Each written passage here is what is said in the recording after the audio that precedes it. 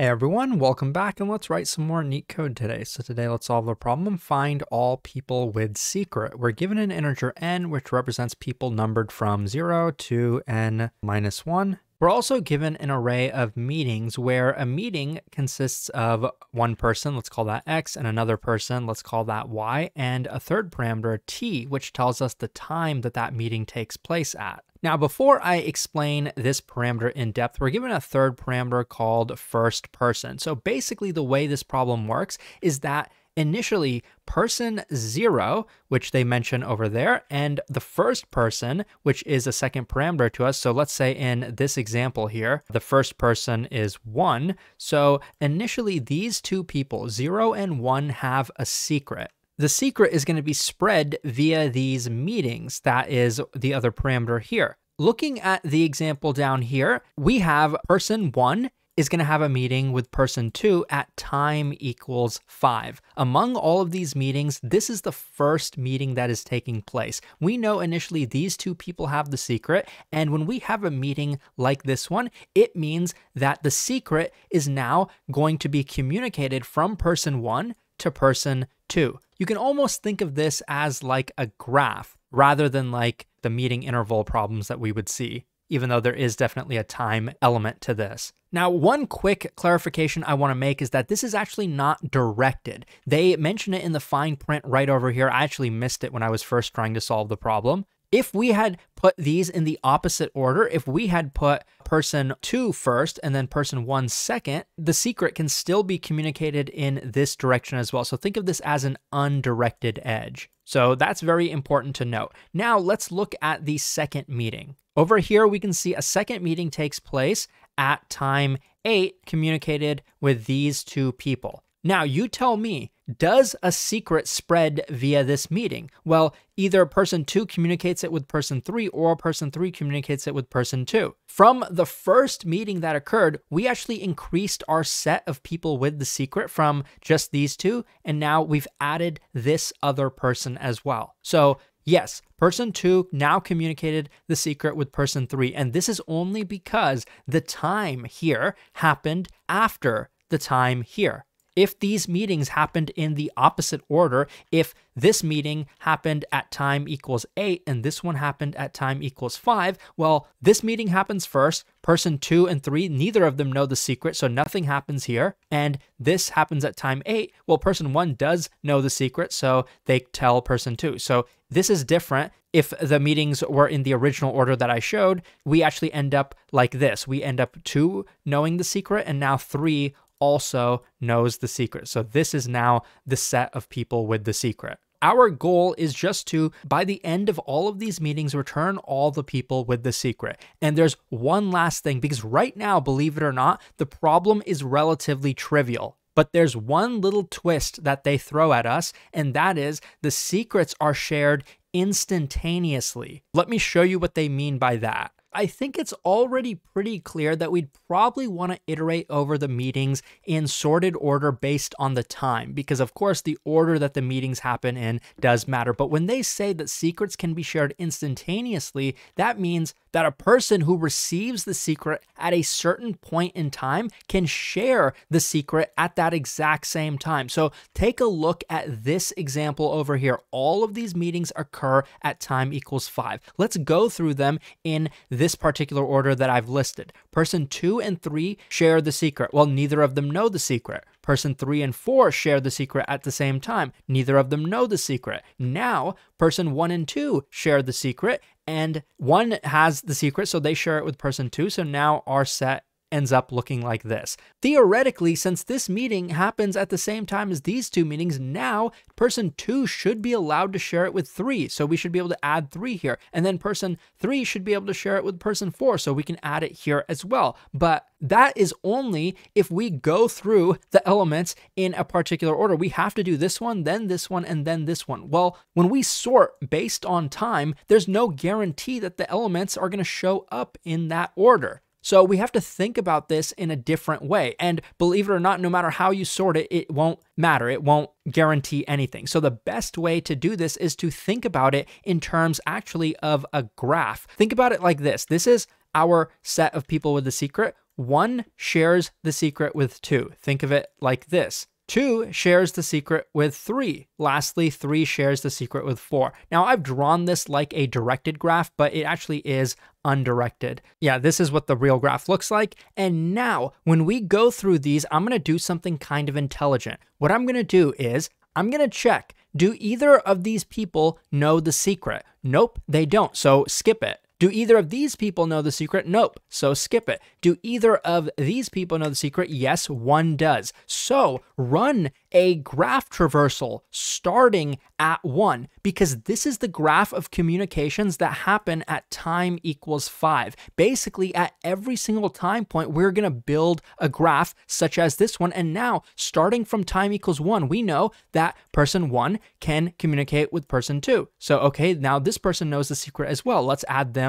to the result. And now person 2 knows the secret. They can communicate with person 3. That information was provided to us from the first edge. And now from person 3, we can share the information with person 4, which was provided to us via this edge. And we'll add these two to the solution set 3 and 4. So now we are allowed to run a traversal starting from any of these. And in case there are additional edges in here, we will make sure to mark these as visited as we traverse them, because we don't want to visit them again. Anytime we visit somebody, they have been marked in the secret result. And the way I'm actually going to be storing the secrets, like the people with the secrets, is not a list. I'm actually going to use a hash set, because we can still insert in constant time, and we can search that hash set in constant time as well to check if somebody is in the sorted or in the secret hash set or not. Now, before I code this up, let me just quickly show you what the graph would look like, suppose if these were like disjointed. Maybe here we have a 5 and a 6 at time equals 5, and maybe here we have a 7 and an 8 at time equals 5. In this case, the graph would be pretty simple. We'd have 2 to 3, we'd have 5 to 6, and then we'd have 7 to 8. So the graph doesn't necessarily need to be connected. It could be disjointed like this. This is why another approach to solving this problem is with the disjoint set data structure, aka union find. That's how I usually refer to it. You know, DFS is relatively simple in this case, and I'll be analyzing the time complexity of DFS at the end. It's relatively efficient. I think the bottleneck is actually just going to be sorting the meetings based on time, which is going to be, I think, roughly m log m, where m is the number of meetings. But now let's just code this up. I'm going to initialize first a hash set called secrets. That's kind of the result that we're going to be returning.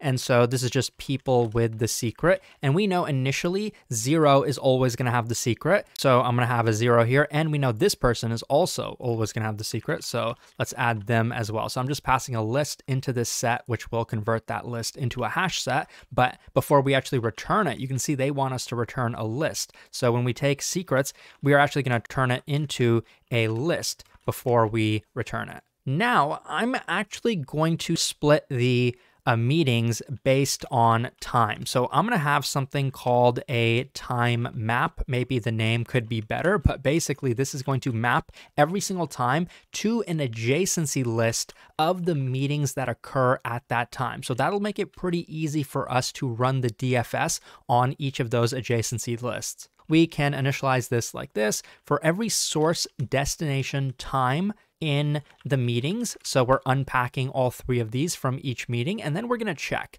Well, if this time is not in the time map yet, let's go ahead and insert it like this. So we're mapping this time to a hash map, which in our case is going to be a default dictionary where the default value is going to be an empty list. So then we can go like this, time map for this particular time. Let's go ahead and say to the source, let's append the destination, and to the destination, let's append the source. Basically, this is the part where the edges are undirected. That's really important. When I was first coding this up, I missed the second part and I couldn't figure out why it wasn't working. Always make sure to read the fine print in the problem description. Okay, now before I actually implement the DFS, I'm going to show you how we're going to call the DFS first. We want to go through the times in sorted order, but I haven't even sorted them yet. Well, I'm going to do it conveniently like this. First, I'm going to take all the keys in the time map. So that will give us the unique times, because remember, time was the key here. So we won't have any duplicates here.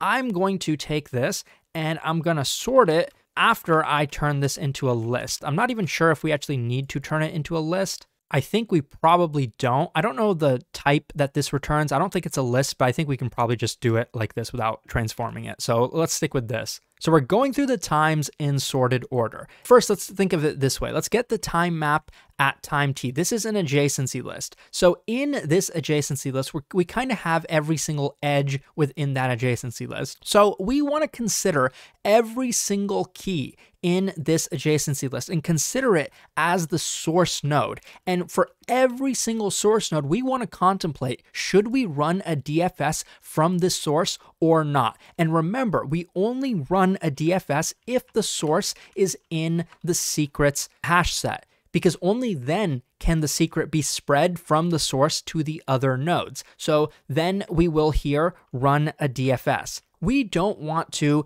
have duplicates be revisited. That would make the DFS inefficient. We want to guarantee we only visit each node in that graph at most once. So we will declare a visit hash set up here. The fact that we do it here is very important. Do not declare it in here, because then you'll basically be creating a new visit hash set every time we run a DFS, but we want to share that among all of the DFSs for this particular adjacency list. So for the DFS, I'm going to pass in the source node and I'm going to pass in visit. This is actually optional in Python. To cut down how many variables we pass in, how many parameters or arguments we pass in here, I'm actually not going to pass visit in. You can if you want to, but this DFS will have access to every variable out here and here. I'm only going to pass in the source. I'm not going to pass in visit, but I am going to pass in time map at time equals t. We technically don't need to do that,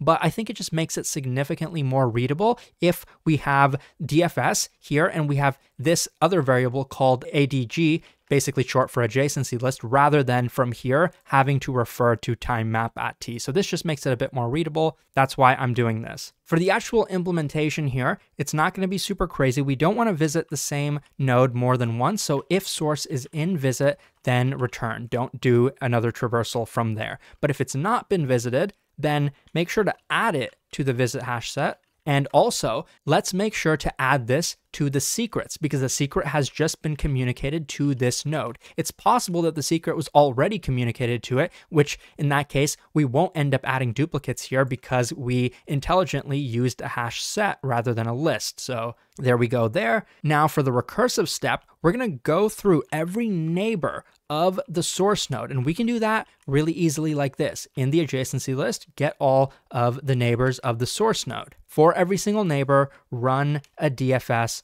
on that neighbor and also pass in the adjacency list. This DFS has access to the visit hash set that was declared over here. Before we call DFS, it also has access to secrets, which was declared up there. Now, if you want to, you could pass those variables in to the function. It's up to you, whatever makes more sense. But zooming out, you can see that this is the entire code. On the left, you can see it does work and it is pretty efficient. So let me actually analyze the time complexity. Here we're building a hash map, but the size of the hash map is going to be proportionate to the number of meetings. So you can think of the space complexity as being big O of M. Technically, you could say it's also big O of N, where N is the number of people. We could technically have more people than there are meetings if every single meeting has 2 people, but I think they're proportional, so it doesn't really matter too much in my opinion. And of course, the space complexity partially comes from the visit hash set, but the bottleneck I think is going to be time map. So you could think of this as the space complexity. In terms of time complexity,